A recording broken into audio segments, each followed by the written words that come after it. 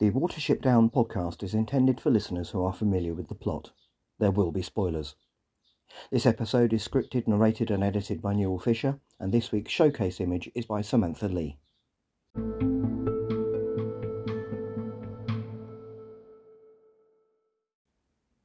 Hello, and welcome to the Watership Down podcast episode 120 on a hot June day with the windows open, in which I'll be reviewing the first substantial academic work on the 1978 film of Watership Down. Its title is Watership Down, Perspectives on and Beyond Animated Violence, and it is edited by Catherine Lester, lecturer on film and television in the Department of Film and Creative Writing at the University of Birmingham. It is published by Bloomsbury. First though, a bit of borough keeping. Can I remind you again about our appeal to raise funds for the Rabbit Welfare Association and Fund via justgiving.com, the link to which will be in the notes, or just search justgiving.com under my name, Newell Fisher. The appeal has raised £151 so far, if the initial Facebook appeal is added in, which is fantastic. My goal is to get to £1,000. Please give what you can. This is a very worthy charity, helping a pet that is often badly misunderstood in this country. Rabbits deserve the same protection as cats and dogs. Next, if you're listening to this on YouTube or have looked at any of the podcast social media, you may have noticed that the podcast title image on the right has changed from the normal one I've used since episode 100. This is because I've decided, after what I said last week, to use that right-hand podcast title panel as a way of showcasing Watership Down fan art. This won't happen every week unless I get a piece of art submitted to me to use. If I don't, the normal image will be used. This just seems the best way to showcase such art, as the episode titles for the TV series, obviously, are going to be screenshots from the series. This week's showcase was submitted by Samantha Lee, who is Samantha_Lee_Lapin, Lapin, on Instagram. It was created using watercolour and gold leaf and is titled No Bargains. Fantastic work, Samantha, and welcome to the Owsler. There will be a link to her art in the notes. Also, I forgot to welcome Inika Kaupman to the Owsler last week after using her painting as the episode title panel. My apologies, Inika. Yours was the first Watership Down fan art I've used in this way, so you have more than earned membership. Next, the new audiobook of Tales from Watership Down, narrated by Simon Vance, is now available. It seems to be a single voice narration, which may be preferable to the other version depending on your taste. I'm neutral on this personally. Multiple voices done well can be very effective, but equally, so can a good single voice. Worth checking out, link in the notes. So then, let's get into some serious detail about a film about rabbits.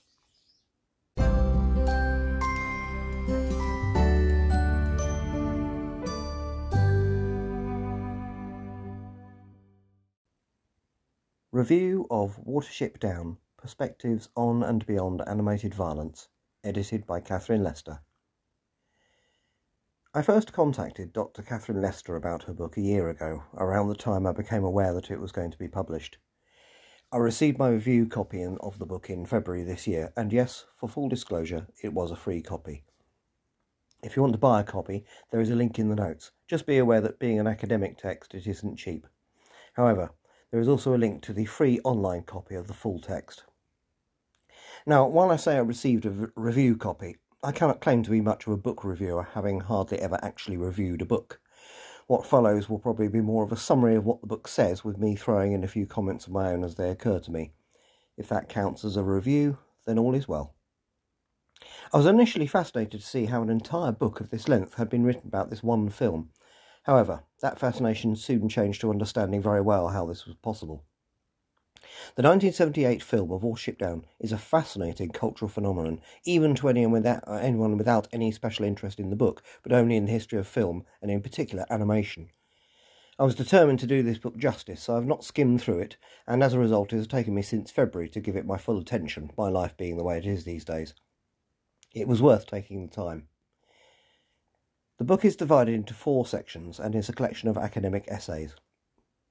The sections are titled Bringing the Warren to Life, which broadly deals with the production of film, Animal Stories, which looks at changes in the way animals were represented in film, particularly around the time the film was made, Aesthetics of Sound and Image, which looks at the use of music and imagery in the film, and Effective and Ethical Encounters with the Rabbit, which looks at the ethics of the film. I should point out that, not by design, my review is quite heavily slanted towards the last 2 parts of the book, and particularly part 4, probably because I found those the most interesting personally. The sections of the actual book are quite similar in length, and there is a lot I'm missing out, obviously. In the introduction, Catherine Lester sets out a very interesting initial premise for the book by suggesting that all animated output at the time the film was made was basically a reaction to Disney, which had laid the ground rules for decades. Martin Rosen intended the initial promotion for the film, featuring a silhouetted rabbit in a snare, to act as a warning for the content. As someone who was taken to see it at the age of 11, I can confirm that this did not work. Subsequent marketing of physical copies of the film became more child-friendly, culminating in the early 2000s edition I used to analyse it. As this process happened, people of roughly my age were increasingly giving their accounts of how much it had traumatised them as children, having themselves become parents, of course. The recent reclassification of the film to a parental guidance rating in the UK was partially as a result of decisions to air the film at times aimed at children, such as on Easter Sunday afternoon. Lester takes us through the representation journey that Watership Down went through in the 40 years between the first film in 1978 and the latest Netflix adaptation in 2018. Interestingly, Rosen was partially motivated to make the 1999 TV series, falling halfway through that period, as an act of atonement for the violence of his original film. Part 1, on the film's production, opens with an essay about film financing as it relates to the film, written by Llewellyn and James Chapman. They write about the gritty reality of British film finances in the 70s. Watership Down so nearly didn't get made, not least with the lack of certainty about animated film schedules coming from the producer. It really is incredible that an animated film like this was made in Britain in the 1970s by producers with so little animation experience. They really should have fallen at the first hurdle. Fortunately they didn't, but it wasn't easy. It is fascinating to hear some of the initial casting proposals at this stage in the film's development, and there's a fuller table of these in the book. Michael Caine was proposed to play Hazel, Dudley Moore as Fiver, and Helen Mirren as Heisenthal. Now, speaking personally, that last option would have very much have worked, and Dudley Moore as Fiver, yes, that might have worked as well. But Michael Caine as Hazel? At this point I was so tempted to impersonate him saying they were only supposed to dig the Embley burrow, but I resisted. The film hit immediate problems when the producer, Martin Rosen, got rid of the initial director, Mike Hubley. The reasons behind this apparently were tensions over artistic vision versus integrity of story and character. The schedule for the film was affected badly by the sacking of Hubley, and the film's financiers nearly took over production. After the film was released, Rosen, who took over as director, having never directed an animation before, displayed humility and offered his services cheap to the financiers as a joke. Chapter 2, written by Clive and Nigel Humberston and Chris Pallant, revisits the production of the film via the Arthur Humberston Animation Archive. Arthur Humberston, who was the lead animator on Watership Down, worked on Animal Farm 1954, which is well worth a watch. One of the reasons for the success of Watership Down in the face of such adversity was that Rosen's inexperience in animation led to a far more collaborative practice than seemed to have been usual at the time. One result of this was the evolution of the representation of the rabbits in the film to look more naturalistic. This seems to have been largely as a result of Arthur Humberston's input. Rosen, who had only ever produced live-action films before, trusted his judgment. Chapter 3, A Lapine Corpus by R. Grider, is fascinating, though I haven't quite got my head around its inclusion in this section. I suppose it relates to script development. In any case, I'm very glad it was included. The essay takes a fascinating approach to look at the use of English by rabbits as translated lapine.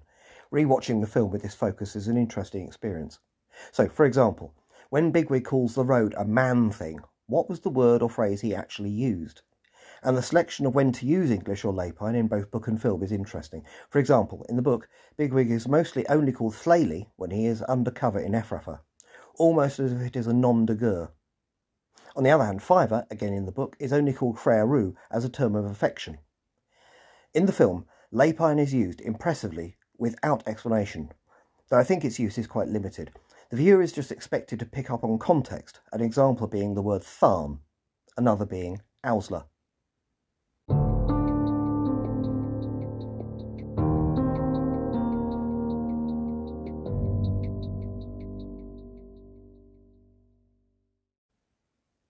Part 2, Animal Stories, opens with Chapter 4, Animating Utopia, written by Lisa Mullen, who asks the question, is it possible to tell a story about talking animals without creating an allegory? She discusses Watership Down as a tale of the impossibility of utopia, as well as discussing at length the potential power of animation's exaggerated forms to influence an audience. In doing so, she subjects the film to an actual Marxist analysis, as opposed to the tongue-in-cheek one I started to use when talking about the Warren of the Snares in episode 9. The example of Donald Duck always getting his comeuppance is given. What ethical standards are being taught here when you strip away the humour of the slapstick? In Watership Down, the physics of the world are far more like ours, with the main divergence from our world being rabbits with a wide range of human-like facial expressions in close-ups. This, it is argued, is actually a film about our people in adversity, not rabbits, and the so-called cunning of rabbits is actually code for human revolutionary endeavour in the face of an oppressor. It was one of my favourite chapters, you may not be surprised to hear. Chapter 5, Human-Animal Conflict in 70s Children's Cinema by Noel Brown, contrasts 4 key animal-themed children's films in the 70s with the less brutal Disney version of children's films. The 4 films being Ring of Bright Water, The Bellstone Fox, Tarka the Otter and Watership Down. Animals were a preoccupation of British children's cinema of the period, which puts Watership Down in context. These films were more about human nature antagonism than cooperation, and interestingly, children were almost absent from them. The human threat in Watership Down is more abstract than the 3 live-action films. All 4 present humanity as the other, and emerged from a time when the Green Movement was emerging and, ironically you might say, lessening the contrast between human and animal. At the time these 4 films were made, young people were thought to be more able to absorb such depictions of the human relationship to nature. Of those 4 films, I'm most familiar with The Bellstone Fox, which made quite an impression on me when I first saw it in my early teens. I recommend it. Chapter 6, on Watership Down and the Animals of Farthing Wood, is written by Holly Adams, who is a teacher. She sets out the development of the Green Movement in the UK around the time the book Watership Down was written and the film made, and then asks why we should water down environmental impacts on animals for children before introducing the concept of eco-pedagogy, or raising awareness of environmental impact in the young. Adams then gives examples from Watership Down, as well as Animals of Farthing Wood, of the representation of negative human impacts on animals. However, the latter also includes examples of plain human carelessness, as well as showing some humans taking a more caring attitude towards nature. My own thought on this was, might the concept of eco-pedagogy be seen as propaganda or education? This all depends on the science, I guess, and the science is very much in favour of the environmentalist perspective. But there will always be those who say this isn't the function of education. In which case, what is? Chapter 7 is on Watership Down, Down Under, meaning in Australia, and is written by Dan and Linus Tor. Apologies if I've massacred their names. It centres, unsurprisingly, on the problematic relationship between humans and rabbits in Australia, where their epidemic breeding in an ecology they had not evolved in was first dealt with via a large rabbit meat and fur industry, then later with the introduction of the diseases myxomatosis and RHDV. In terms of film, animations involving native Australian animals often failed outside Australia at first, while in Australia rabbits on film have been paralleled with the human invaders, anthropomorphising them into the role of European settlers dominating the native Aborigines. The cartoon Dot and the Kangaroo, based on an 1899 book, did well outside Australia, and a sequel featured a rabbit. Funnily enough, this film features an Aborigine-inspired myth sequence at the start, while the one at the start of Watership Down also had similar artistic influences. The reception of the book and film of Watership Down was slow in Australia, possibly due to attitudes towards rabbits, and the main interest in the film was the initial composer, Malcolm Williamson, who was Australian. There is a discussion about Wallace and Gromit and the Curse of the Were-Rabbit and Peter Rabbit as more contemporary parallels for rabbit infestation. Rabbits, especially in Australia, are often looked upon as animal weeds, and what a horrendous, I almost wrote dehumanising phrase that is. But, the authors assert, the definition of a weed can be challenged. After all, a weed is just a plant in the wrong place from a human perspective, but human perspectives can change.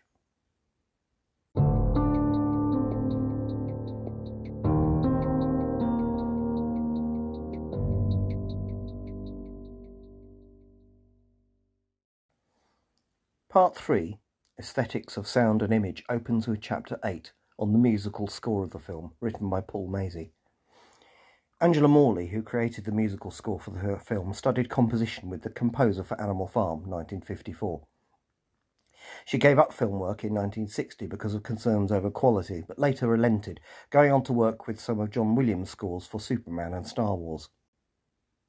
The original composer for Watership Down, Malcolm Williamson, became overwhelmed with work for the Queen's Silver Jubilee in 1977 and had to be replaced. Morley worked with the basics he had produced and came up with the rest herself in a very short space of time. The style was pastoral, with lots of woodwind and slow tempo. This style started in the 19th century to distinguish British music from that of mainland Europe. This accompanied the transition from the countryside being largely seen as a place of work to a place of leisure. I think this style being used in the film is quite ironic, as the countryside is very much a place of work for rabbits. 4 main musical themes are used in the film. The main title, heard 4 times and associated with Watership Down itself. Venturing Forth, heard 5 times, such as when Hazel and Fiver are first seen. This is a gentle theme and was the first to be composed by Morley. Quest, heard 15 times and themed on the search for a new home, a strident theme and useful for bridging between episodes. And Violet's Gone, heard 5 times, a melancholy theme associated with hard parts of the journey to Watership Down. Other small themes contrasted with the pastoral style, such as Fiver's Vision or Keehar's theme, which was deliberately waltz-like and therefore a little foreign from a British perspective, of course. The pastoral watercolours of the film's backgrounds work with these themes, as well as foreground elements such as waving grasses. The music was written after the visuals were complete, which was a reversal of the norm then. 2 good examples of the film's music working with the camera shots and dialogue are given: Fiver's speech after the snare and climbing Watership Down. The pastoral theme was intended to work with Adam's love of the countryside, and Morley was not only a composer but also a arranger. This showed her experience of the pastoral tradition. Chapter 9, on music and / as horror, was written by Leanne Weston, who opens by saying that Watership Down has been discussed in 2 ways in relation to its music, as cute and as horror. The latter has become more prominent as time passes. The interesting idea is introduced of just listening to the film as a radio play. Removed from its visual context, how does it sound? What kind of film would you say it is? This is a worthwhile exercise that I plan to try sometime. Notions of genre and how these are constructed are discussed. A film not intended for a genre may end up being culturally judged as belonging to it. The film has blood, violence and gore, the basic requirements of horror, and some of the music fits the genre. My own strong example of this would be the climactic theme as Woundwort pushes Bigwig back during their fight. Fiver is a focus for the film's horror and emotion. We share his visions as an audience. No other character does. The music associated with him reflects this, while Hazel is the film's moral centre. Horror music is said to be assaultive in character, and that certainly applies in the most horrific scenes in this film. Does the dramatic opening fanfare set the tone? Descriptions of the music in subtitles and the music chosen in YouTube remixes are very telling of the film's tone, an example being the use of death metal for the destruction of Sandalford. Overall, the essay concludes that the musical legacy of the film and its reinterpretation helps to explain its longevity. Chapter 10, on colour in Watership Down, is written by Carolyn Rickards. She opened by saying that in Watership Down, the fantasy of talking animals is subdued by a more realistic setting, and that in contrast to Disney, British animation of the period had quite subdued colour palettes. Greens and browns evoke an Arcadian vision of the English countryside. The sudden intrusion of brighter colours, in particular red, symbolise the intrusion of the human world, for example, the red sports car on the road. At this point, there is a reference to the train, later in the film, glistening red, which it does not. This was the only blatant error about the film I found in the book. Cowslip's Warren is also unnaturally colourful in comparison to the rest of the film. Does this all point towards a strange aspect of Western culture in which excessive colour is often seen as a threat, in particular red, the main colour associated with Fiver's initial vision? The eventual destruction of Sandalford is also portrayed in bright colours, symbolising its separation from the natural world. Ephrafa, in contrast, is portrayed in subdued greys, symbolising the boredom of totalitarianism, while Fiver's vision of the injured Hazel uses bright colours, possibly symbolising the closeness of his death, as in the destruction of Sandalford. Black is used sparingly in the film, as in the opening void before Frith appears. Overall, Rickard says, colour, in particular vivid colour, allows us into the inner psyches and beliefs of these rabbits. Chapter 11. Art Styles and the Depiction of Violence is written by Sam Summers, who points out that the stylised massacre of rabbits at the start of the film is never cited as an example of its violence because it is so removed from reality, though I would comment that it was possibly still shocking at the time for such concentrated killing to appear in any animation. We go from this to the most realistic shot of a rabbit in the film, that of Hazel sitting quietly in undergrowth, then to their default appearance without fur in detail. The film uses such shifts in artistic style at key moments throughout. Maureen Furness has come up with a continuum of animation styles that varies between complete imitation of reality to complete abstraction. Most animation, including Watership Down 1978, falls in between the two extremes. This has been called hyperrealism, in which normal proportions and laws of physics apply. Violence in such a style has always been more subject to moral panic than violence in a more abstract animation style. The more abstract the style, the more acceptable the portrayal of violence becomes. I guess the original Tom and Jerry cartoons would be an example of that. Watership Down received a universal certificate in the UK because it being animated was thought to mitigate the violence and gore it portrays in itself. The first gory scene, Bigwig staring, is contrasted by Summers with Keehar's removal of the shotgun pellets from Hazel's skin by Keehar. The first is urgent and graphic, showing blood and foam coming from his nose and mouth. The second is neither an urgent situation or graphic in its portrayal, though it could have been. At the film's climax, Woundwart's fight with Blackafar and Bigwig is depicted in graphic, gory detail, while the dog attacking the Africans above ground is more abstract, with the proportions of the rabbits being killed being stretched and exaggerated. This seems to be done in order to elicit more empathy with Blackafar and Bigwig than with their attackers. Tellingly, the 2018 Netflix adaptation, which uses computer animation that the makers of the 1978 film could only have dreamed of, tones down the violence and gore significantly.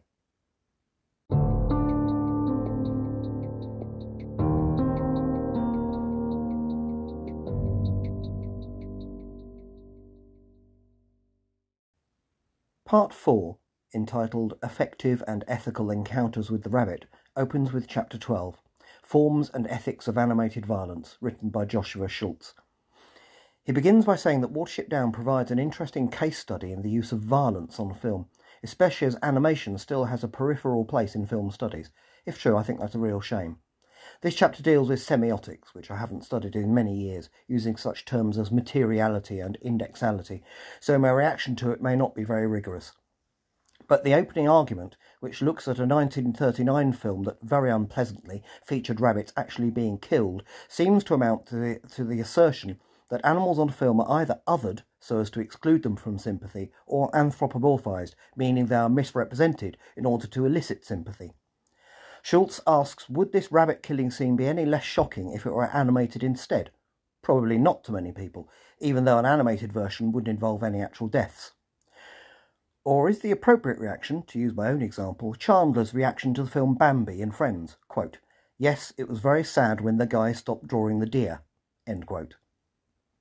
The matter-of-factness of the killing of rabbits in the highly stylised prologue to the film is discussed as having been a signpost to what will happen later in far more graphic form, with the prologue almost acting as a thematic storyboard for the rest of the film. The storyboard, ironically, is where all films begin, of course, as drawings. The chapter closes with a discussion as to whether anthropomorphizing animals is actually useful in eliciting a genuine sympathy for them, and the prologue is further discussed in its role as presenting the world's creation from a purely lapine perspective, but still written and drawn by humans, of course. Chapter 13, on Watership Down, Rabbit Horror and Suitability for Children, is written by the book's editor, Catherine Lester. For me, it was one of the most interesting, as it seems to set out the underlying motivation for the whole book.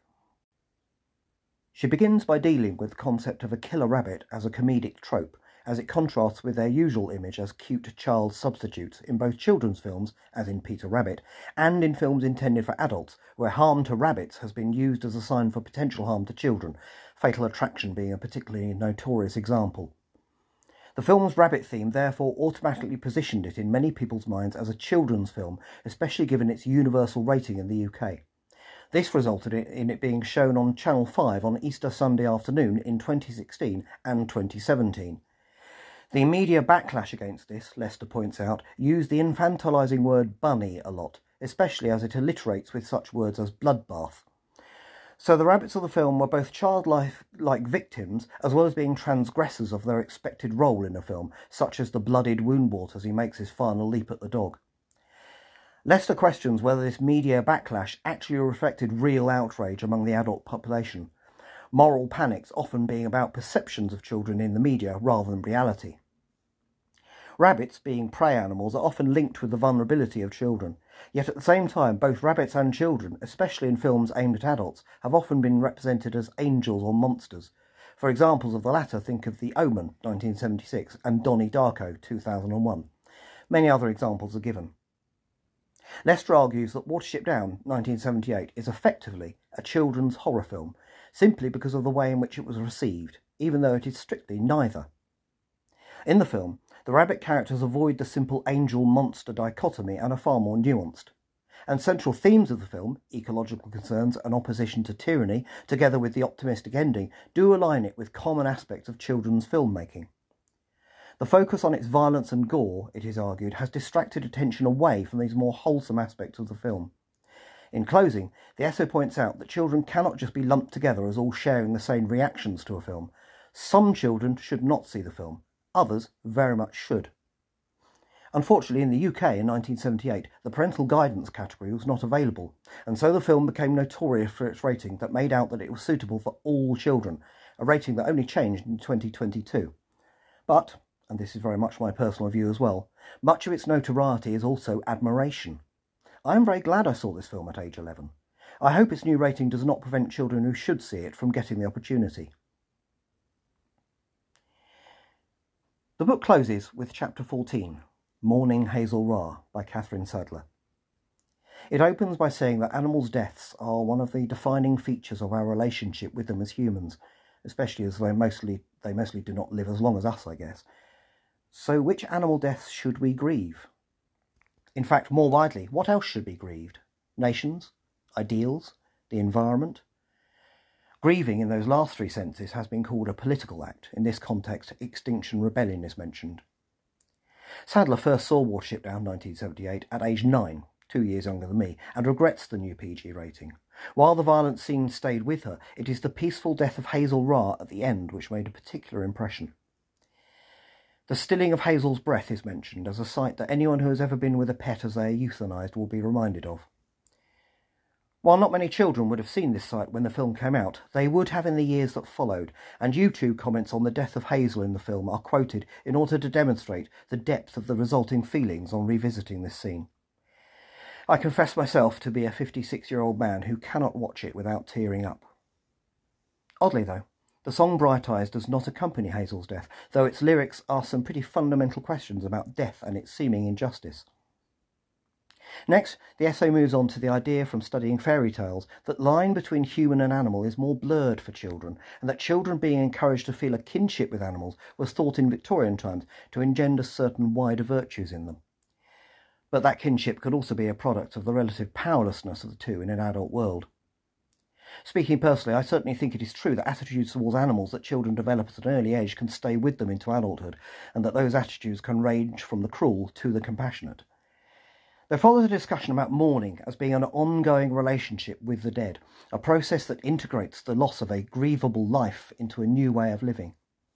Increasingly, the passing of grievable animals, such as pets, are marked in a way that more resembles the way the passing of humans are dealt with. However, there is still pressure in our society to get over it more quickly in the case of a non-human animal. When it comes to rabbits, there is evidence of some women mourning companion rabbits as long ago as the Renaissance.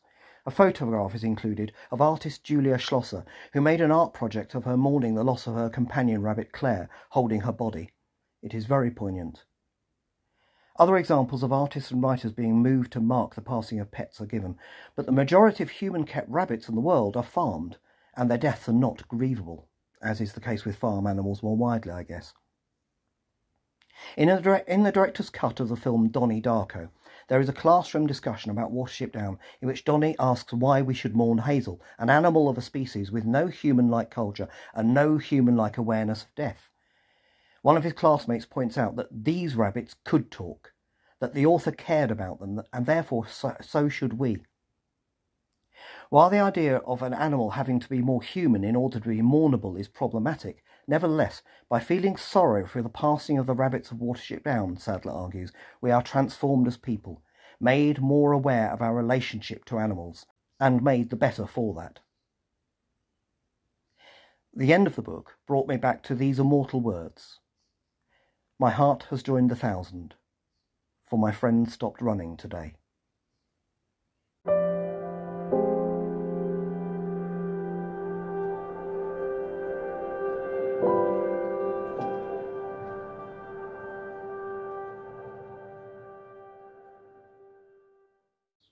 Next time, if all goes well, an interview with the editor of the book, Dr. Catherine Lester.